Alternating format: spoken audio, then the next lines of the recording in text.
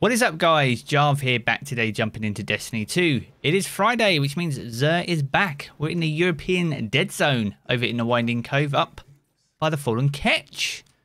Alright, take two. A Windows update sadly changed all my audio, so apologies for the muted upload just now. But here we have the exotic Engram. If you have any missing in your exotic collection, this will set you back 97 legendary shards and will help you finish that collection. If it's already full though, it will provide a random piece of exotic armor instead. The weapon of the week is Telesto, the weapon that breaks the game pretty much every season, even this season in fact. So if you haven't picked this one up already, 29 legendary shards and that is yours. We've got the Bombardiers for the Hunter this week. Again, this will set you back 23 legendary shards, a massive 65 stat on this with discipline and mobility. Very good stats. We got Parting Gifts, so dodging leaves behind an explosive that detonates after a short delay, and damaging targets around it, creating a secondary effect based on your subclass. So definitely worth picking those up with some of the changes to Bombardiers recently. We got the Mark 44 Stand-Asides. Seriously watch out. This grants an overshield when you're sprinting at full health with Seismic Strike, Hammer Strike, or Shield Bash equipped and fully charged. And hits with these abilities recharge a portion of your melee energy too. A huge 66 and a massive 23 on intellect. You can make up the mobility using powerful friends and mobility mods too. With some changes maybe up and coming for Doom Archers in the future, it might be worth picking these up and giving those a try.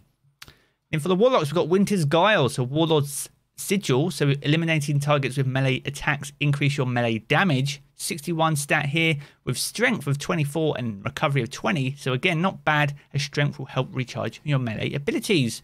So definitely worth picking up if you haven't got a good pair of those. For the legendary weapons, we've got the Juan 7 rifle with Grave Robber and Swashbuckler. Got the Seraph revolver with firmly planted osmosis, which can obviously have stasis now. We've got Gnawing Hunger, Zen Moment multi-kill clip, so that's pretty good for PvE. And then we've got the Distant Tumulus with Pulse Monitor and Opening Shot. Wishbringer with Fill Prep and Opening Shot as well. Then we've got Temptation's Hook with Relentless Strikes and On Guard, so almost a good roll. We've got Bottom Dollar with Pulse Monitor again and Dragonfly, and these will all cost you 50 legendary shards and 1,000 glimmer. And as for the armor set, this is the old Vanguard set, and we've got which is the old Vigil of Heroes set. So we've got a 60 stat on the gauntlets there, we've got a 60 on the chest, on the helmet we've got 58, and on the boots we've got 59. So if you're collecting these for transmog on any of your Guardians, be sure to pay XUR a visit to fill out that collection. There we go, that's going to round out XUR with my mic actually switched on this time. So I hope you've enjoyed this second XUR video today. If you have, be sure to leave a comment and rating down below. And remember to subscribe for more Destiny 2 content. I'm going to jump back into the game as always, and I will catch you all again very soon.